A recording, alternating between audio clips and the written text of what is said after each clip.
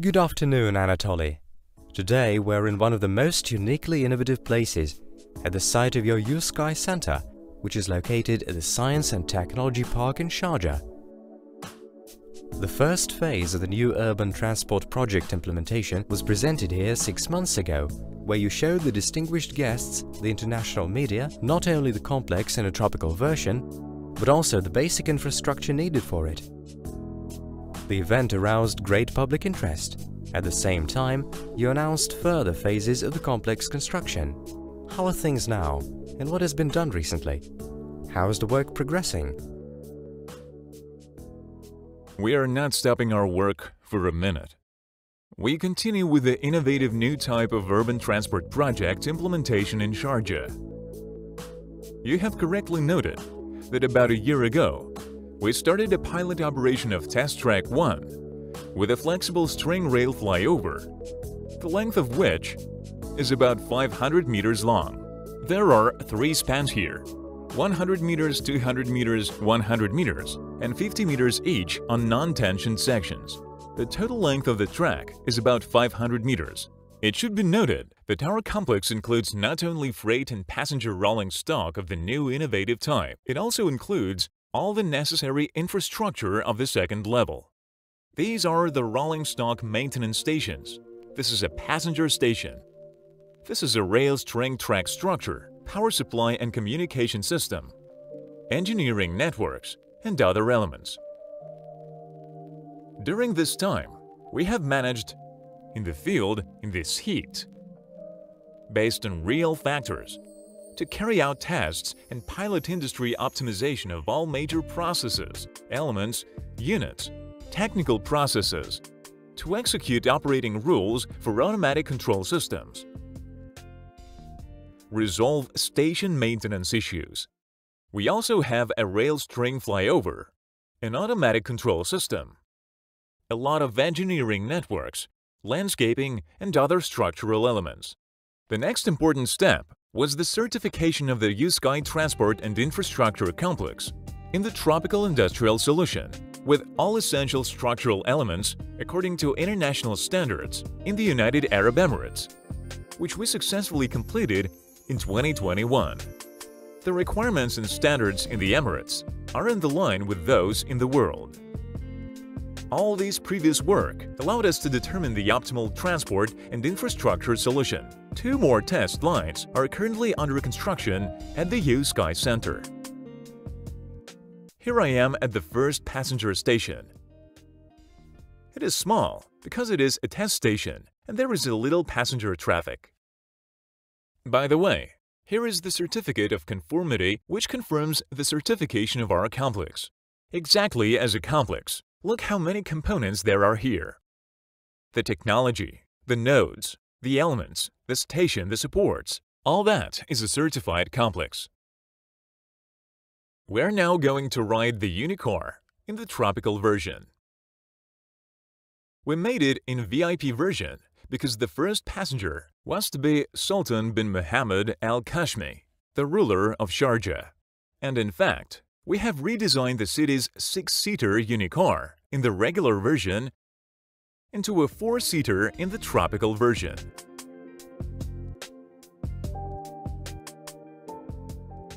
We are inside the tropical Unicar. There are 2 armchairs made and 2 seats for accompanying persons. The air conditioning is beefed up here, and the energy storage battery is reinforced because it takes 3 times as much energy to cool and condition as it does to ride. Here we are now accelerating 18, 20, 25 kilometers an hour. There is not much speed here because the track is short, all the more so as it is with saddles that are designed for 60 kilometers per hour. That's why we are passing at lower speeds. When there are city tracks with the stations not far from each other, the speeds will not be high. For urban lines, where the stations are not too far from each other, this track is ideal because it is very cheap. Here, the track structure, if you take the double track, weighs only 50 kilograms per linear meter. You can build our sagging-type string road from the same length of a P65 railway rail. It really is a unique system. When it was certified, the certifier was amazed at the parameters we achieved. In terms of efficiency, in terms of resource consumption, we have the lowest consumption of materials.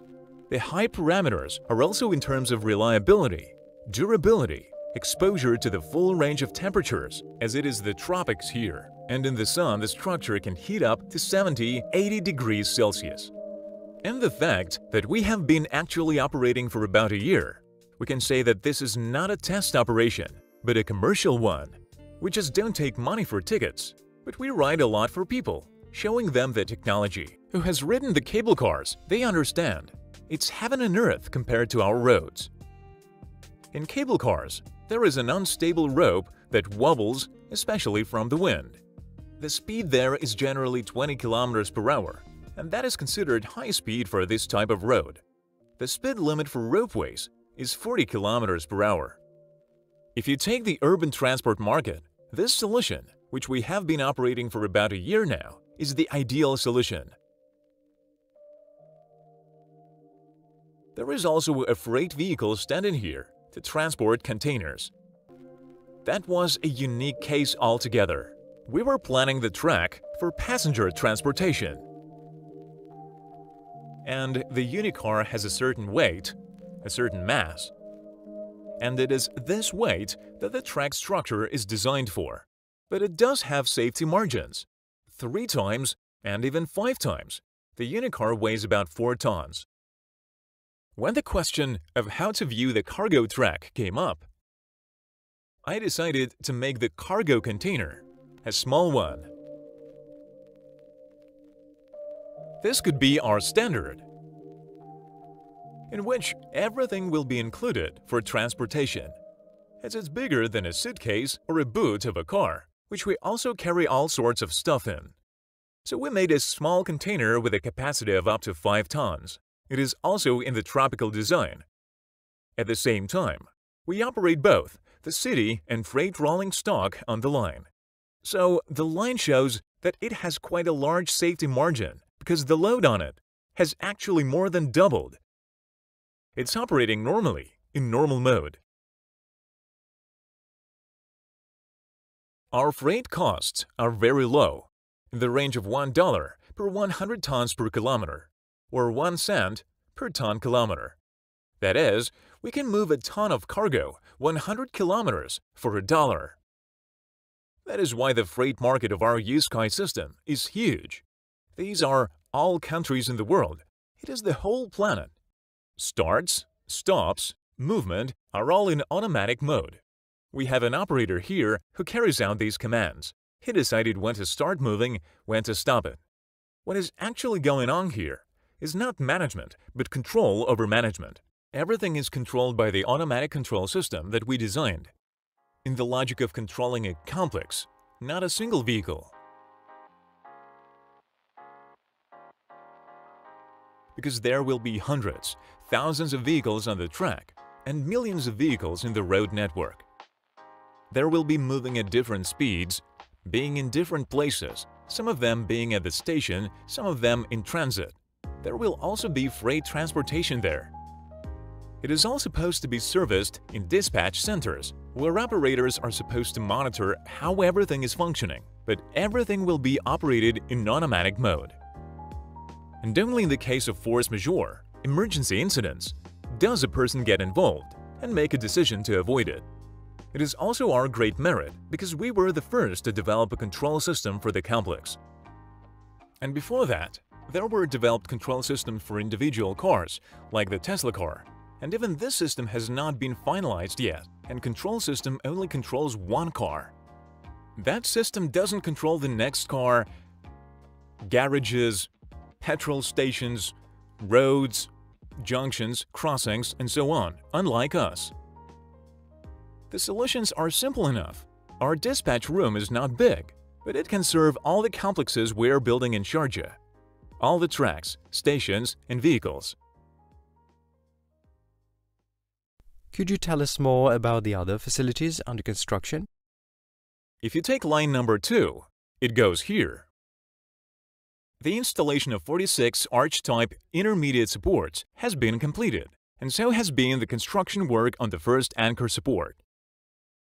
Foundation and lower level of concrete walls on the second anchor support have been laid. Other construction and engineering work are in progress. This work is scheduled to be completed in the autumn of 2022. If we take line number 4, we are standing virtually underneath it. The installation of 8 intermediate supports have also been completed here. They are visible. The construction work and utilities have been completed on both anchor supports. Preparation for installation of the string rail track structure has started. We can see the scaffolding here, because here the installation will also go over the asphalt road, and we have to install in such a way that the installation doesn't interfere with the traffic. The installation work of the first phase is now being completed. This is the assembly of the anchor nodes on the anchor supports. Preparatory work to connect the power supply is in progress. We have also scheduled the completion of all works for the autumn of 2022. We plan to put this line into operation by the end of this year. At the same time, at our production facility in Minsk, Belarus, we have designed and manufactured a new urban passenger model, U-Pod. This vehicle has a capacity of 25 passengers, and it will be operated on this line. The vehicle will reach speeds of up to 150 km per hour. The line will allow to reach this speed. So, we can say that all the works we have planned are progressing on schedule, despite all the difficulties and problems that we now have to face due to the particular geopolitical situation in the world. You spoke about the new model of urban transport that your Belarusian team was working on. What other work is going on at your head office in Minsk now? In Minsk, we are primarily working on commercial projects at the moment. There are a lot of them, and they are at different stages of implementation. We have to keep in mind that the project cycle always takes a certain amount of time, sometimes years.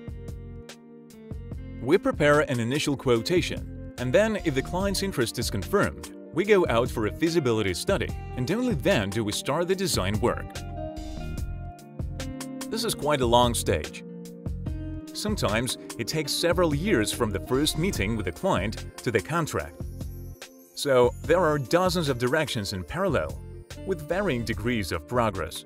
As an example, I can cite our agreement with the Ministry of Transport in Dubai.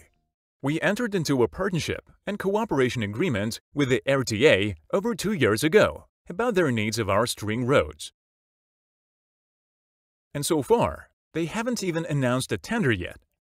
That is how long it takes to get ready for the tender. We cannot give away the project. There has to be a tender. In the beginning, even before the tender, there were about 30 bidders from all over the world. RTA hired experts to evaluate these technologies. They went all over the world to see what was available and what was on offer. Now, there are only 5 offers left, and I can say that we are among the leaders because our solution is the best for Dubai. The competition, which I hope will be announced this year, will show everything. As you see, even the tender takes 3 years. In addition to commercial projects and related activities in Minsk and in the Eco-Technopark, we are constantly working on improving the technology. For example, a groundbreaking new concept for the high-speed vehicle has been designed, is being refined, and it is different from and superior to UniFlash in all key features, including the drag coefficient. We have improved the aerodynamics and therefore need a less powerful engine to get the estimated speeds. We have improved comfort inside. And in the high-speed vehicle variants for long-distance travel, we will already fit a sanitary unit. There will be a toilet, a sink. The unitization, in terms of the composition of the 2 identical modules, has been carried out. That is, when we combine the same modules into a mini train, the possibility of establishing an additional section between them has been worked out. And then, this vehicle turns into a small train with a capacity of 25, 30, 40 passengers. We are designing new models of rolling stock whose potential in all systems meets the requirements that apply in extreme situations. The design has been carried out in full compliance with global standards for design quality, including drawing on the experience of countries such as the USA and a number of European countries, with Russia and Belarus among them, of course. Work is also underway to upgrade the running gear of the rolling stock and to build 800-meter Line 7 at the Eco Technopark in Marina Gorka. It will actually duplicate Line 4 in Sharjah, which I told you about earlier today. Only there, it is for northern conditions, and here in a tropical version. And to follow up on the research topic, the news recently broke that Unitsky String Technologies has been granted the status of a scientific organization by the National Academy of Belarus. Congratulations on this occasion. Thank you. The status gained is a testament to the expertise and scientific excellence of our parent engineering company, Unitsky String Technologies. It was a long and systematic process that took us a long time to get there. This includes years of painstaking work, the company's extensive research, and the many nuances of the law. All this became possible thanks to the ideas, daily hard work, and professionalism of our organization's employees. You could say thanks to the group of companies I set up, which employs around 1,000 engineers. Unitsky String Technologies became the 9th private company in Belarus to achieve this status in its history. There are few organizations that enjoy this honorable status. Today, we have 11 PhDs, 5 of whom hold the title of Associate Professor, and more than 10 employees are engaged in teaching activities at various universities in Belarus. In the last 5 years alone, over 40 scientific papers have been written by the company's employees. For the second year in a row, one of the priority directions for the USD is to carry out R&D with state registration. In 2021, for example, 5 such works were registered. Not every research institute has this many R&Ds. 2 of these works have been completed in due course, while implementation is ongoing for the other 3. 3 international scientific and technical conferences have been held with the help of the company. More than 100 scientific articles and 5 scientific monographs have been published by the staff. The in-house test center was accredited in November 2020, and testing is now well underway. In 2021, a concept for the development of science and innovation activities until 2025 was approved. 5 meetings of the Scientific and Technical Council, which was set up in our company last year, have already taken place. Over the past 5 years, 95 protection documents have been obtained for objects of industrial property rights, 2/3 of them outside Belarus.